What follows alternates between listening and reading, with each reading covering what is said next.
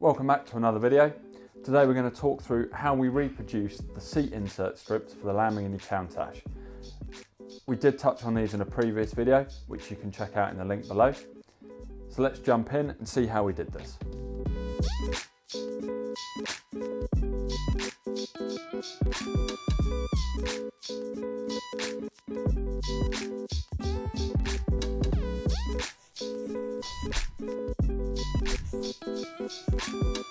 Here I've got an original Lamborghini Countach seat insert that I've taken out the archive this morning. This is the strip here that we need to reproduce. Originally this would have been done using a perforation tool. We had a good look around and spoke to a few people. We couldn't find anyone with that tool, and the cost of reproducing that tool was so high we didn't think it was viable for this project. So we did a bit of thinking and thought about a modern way of doing it using a laser cutting machine. We started by scanning in one of these original strips, and we'd also worked out the dimension we needed the overall strip to be to stitch it in. We then drew this in CAD, took it over to the laser cutter, which we'll show you now.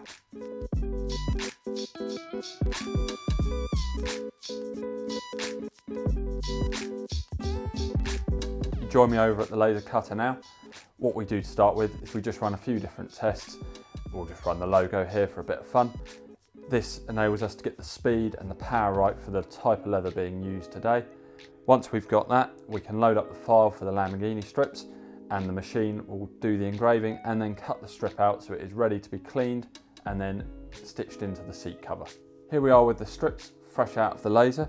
They may look a little bit bigger than the ones here. That's because they've got the tolerance for stitching these into the seat covers built in to the size that we've cut these to, just to make it a little bit easier and faster for the trimmer, rather than having to cut the strips out individually and sew them into the seat centre.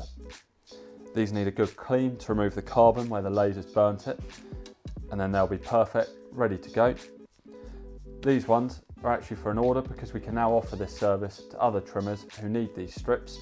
So if you happen to need these, please get in touch and we can talk you through the process.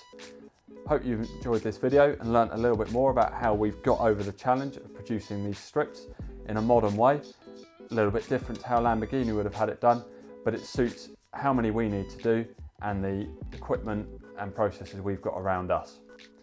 Hope you've enjoyed it. If you have, give it a like, leave a comment if you've got any questions, and we'll see you in the next one.